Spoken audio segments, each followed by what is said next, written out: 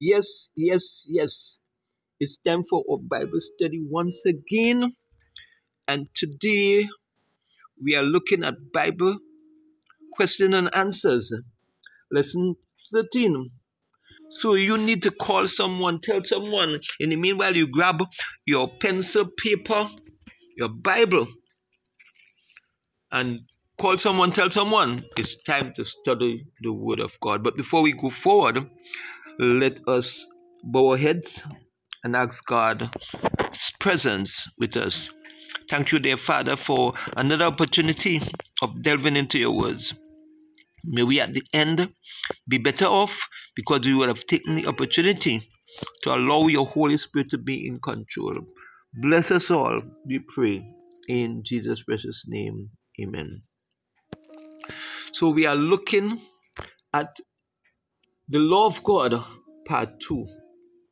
We would have done part 1 previously, and today we are continuing the law of God. So question number 1. Can one know God and not keep his commandments? Can one know God and not keep his commandments? And we find the answer coming from 1 John chapter 2, verse 4.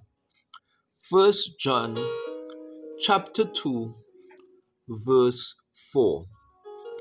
It tells us, "He that saith, I know him, and keepeth not his commandments, is a liar, and the truth is not in him." So this is very plain. You cannot know God without keeping his commandments. Because as John is telling us here, you are a liar. The truth is not in you. Question number 2. What was Christ's attitude toward God's will or law? What was Christ's attitude toward God's will or law? And this time we find the answer in Psalm 47 and 8. Psalm 47 and 8.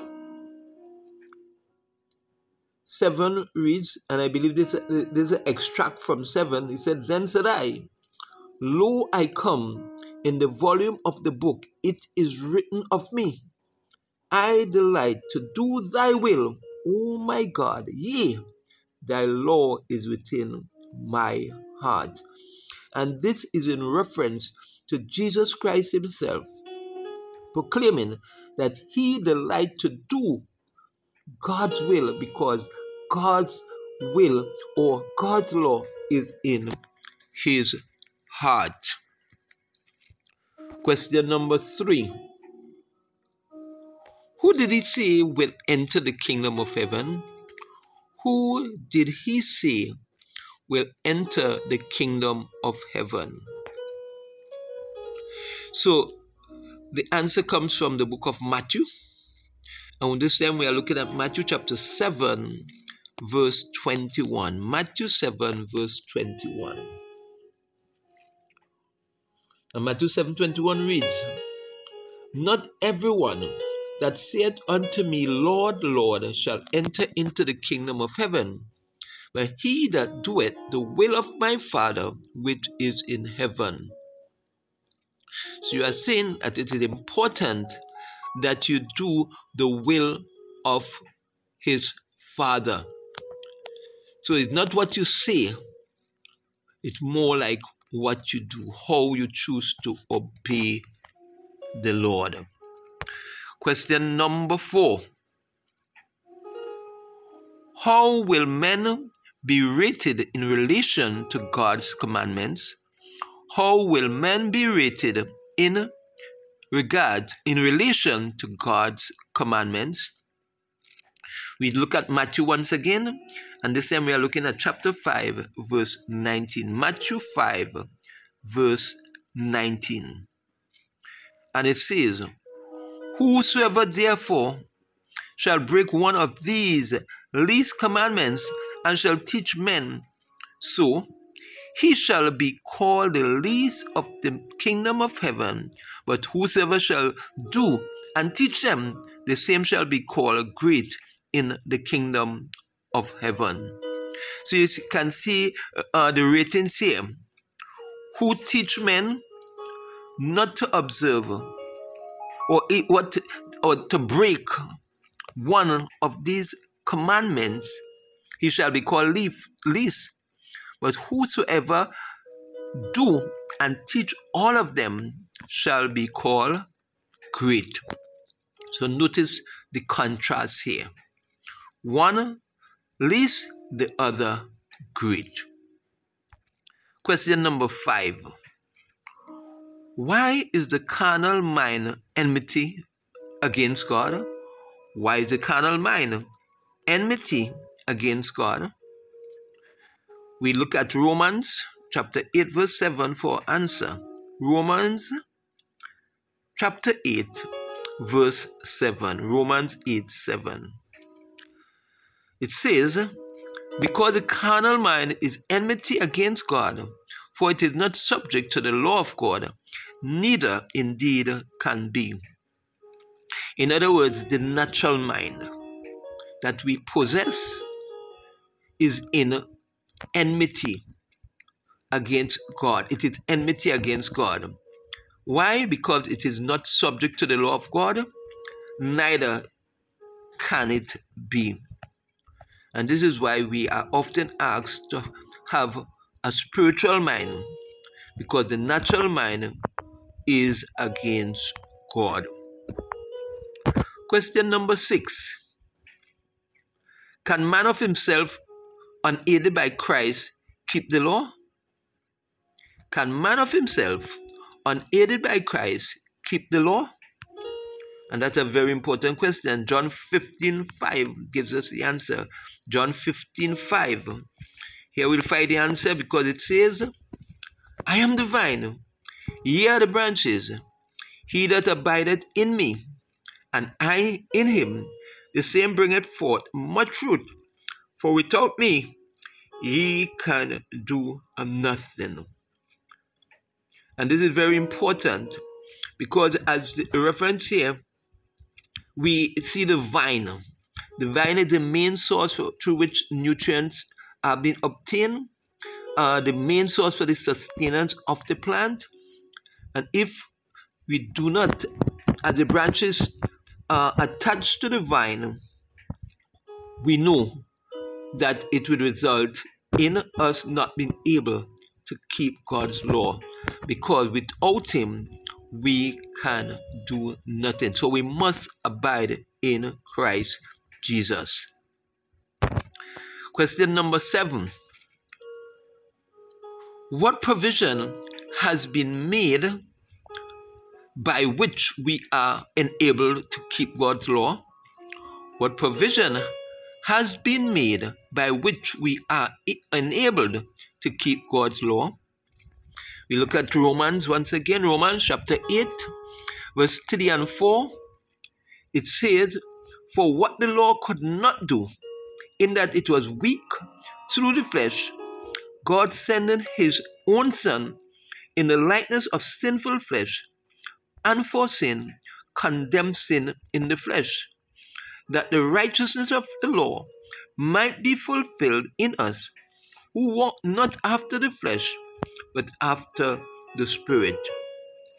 So the provision that has been made is that Christ came in the flesh, lived as a man, and overcame sin, telling us that if we allow the righteousness of Christ to shadow us or to cover us, we too can live like Christ without sin.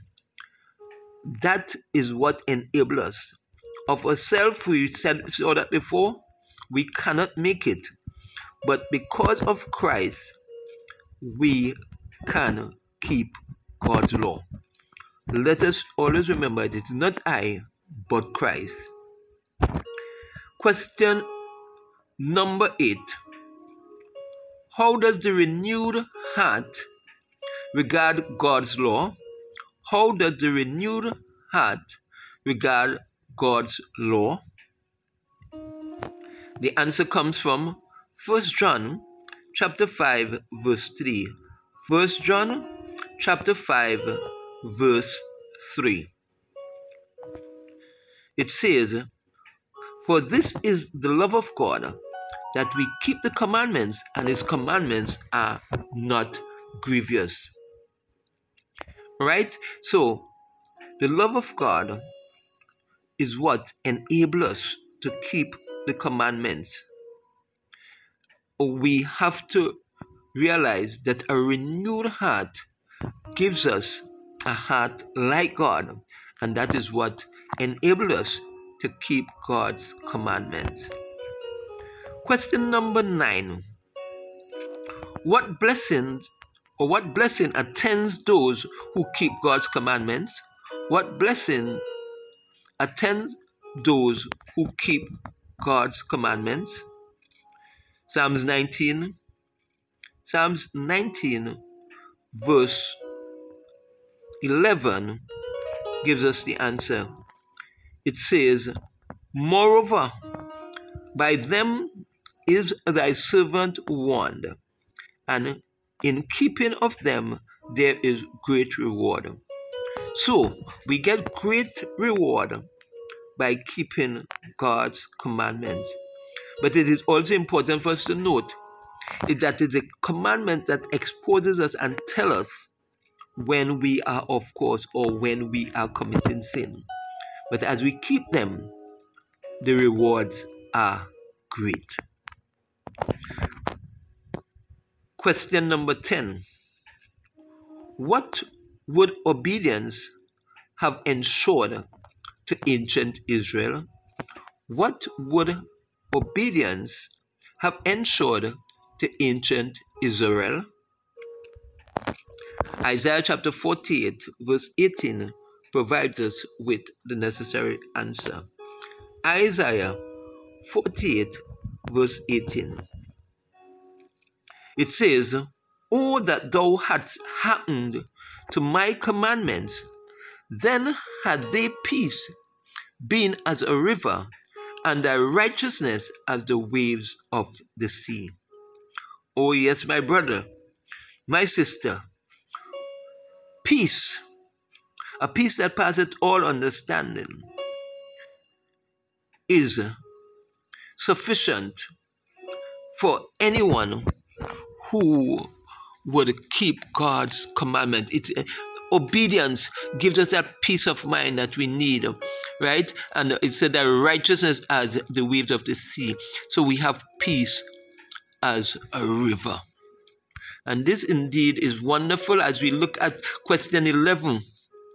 What other blessing attends commandment keeping?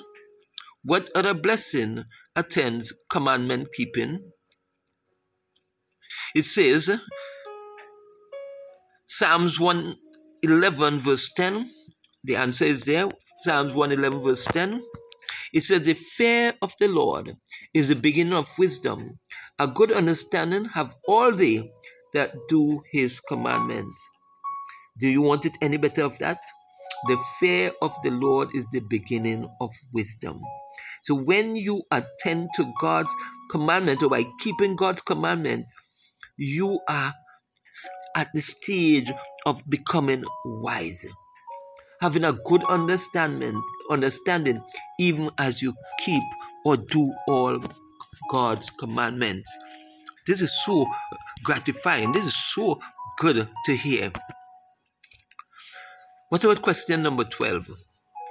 What promise is made to the willing and obedient? What promise is made to the willing and obedient? Isaiah 1:19, a very interesting text for which many people are familiar. It said, "If ye be willing and obedient, ye shall eat the good of the land." And it's not only speaking about the good of the land here. He is speaking about the good of the land in the earth made new. But we must be willing and obedient.